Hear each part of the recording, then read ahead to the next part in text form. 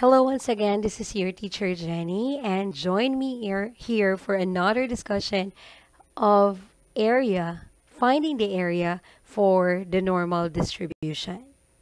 So here we have an example, find the area for z less than negative 1.23. So we have here the less than negative 1.23. That means to say if we are illustrating that up here on our normal distribution, we locate first our negative 1.23. This is somewhere here.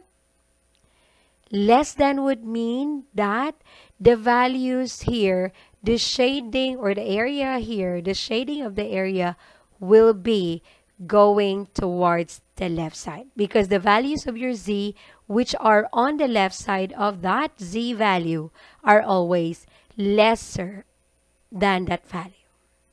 Okay? So we are now shading that one to the left side. Now, if you don't know, or not don't know, but if you are confused on where to shade and how to shade it, so you can just simply look at the format of how it is written. If your statement is written like this, you've got your inequality symbol in there, then you just have to look at the tail of your symbol. The tail of the symbol here, which is this one, is pointing towards your left side. So that means to say that you are to shade the left side. So it's kind of telling you, hey, kindly shade me on the left side. Kindly shade that way. So that is telling you the direction of the shading of the area. So kindly make use of that one and you are safe. Okay? So how to get the area if our area is located on the tail part? So that will make it confusing later on if we fuse every cases here. So this might be confusing. But again, everybody, if you are going to look for the area, all you have to do and all you have to take note is the SSS and the OSA, in which I've introduced this one on my other videos. So kindly check that out. The other videos for my finding the area, so you can check out how to do the SSS in there and how to do the OSA, when to apply the SSS and when to apply the OSA. Okay, so how do we apply those two here? Now you check out. Now this can be also good without the illustrations. I mean to say, once you see the problem, automatically you know what to do based on the SSS and the OSA in there. Now, how to do that one? Simply look at the symbol in there or the direction of the shading of your area. So based on your symbol, it is now telling you that you will be shading towards the left side. So we have that as the left as the shading of the area. Next, you look at the z value. Z value here is negative. Where can you locate the negative z value? That will be on the left side of the curve. We have here left and left. They are the same, right? So we will be taking in same side, subtract. Now, same side, subtract. What to subtract? You have only one z value in there. So if that is the case, you will be subtracting that area to your 0.5. Again, you will be subtracting that area to your 0.5. So that means to say, we have 0.5 here. We subtract the area equivalent to 1.23 on the z table. So we have 1.2 on the column and 3 as the last digit on the header. So we go down, we move across, and this is our area. So subtracting that from 0.5, we have 0.3907. And of course, we'll be adding more zeros and borrowing. So we have this one as 3, this one is 9, and this one is 0. This one is 1. So we have 0.1093. 3 as the value for your area, that can be also 10.93%. So that's it, right? So your life here will be much easier when you're looking for the area if you just keep in mind the SSS and the OSA. So go to the next example.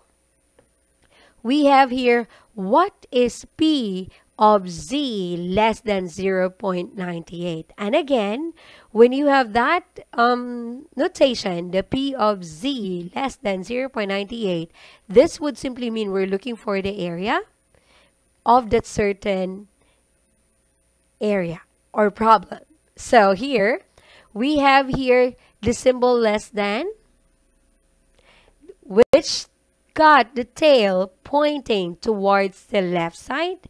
So we know that based on this one, without the illustration, that we have here the left direction of the shading. And we have 0.98 as your z-score. This is located on the right side of the curve. So left, right, we have opposite direction or opposite side on it. So we will be following OSA. Opposite side, we add. So what are we adding? We only have one z value here. We're adding that up to 0.5. So 0.5 plus the corresponding area for 0.98, locating that one on the z table. We have 0.9 on the column and 8 on the last digit of the header. So we go down and we move across. And this is our area. So 0.3365. So we're adding that up. So we have 0.8365, or that is simply 83.65%. So illustrating for the sake of an argument here, let's try to illustrate that one. We have 0.98 somewhere here. And then we're shading towards the left side because the values on the left side of your z, which is 0.98, are always less than that z value. So again, if you try to look at that one, this makes sense that you have your area as 83.65% because it's occupying more than half of the curve. So let's the next one. Find the area to the left of negative 0.36. So this time we don't have notice symbol, but we have here the word to the left. So we are now, the problem here is telling us the direction of your shading right away. So we know that this is left. And we have the z value here as negative 0.36.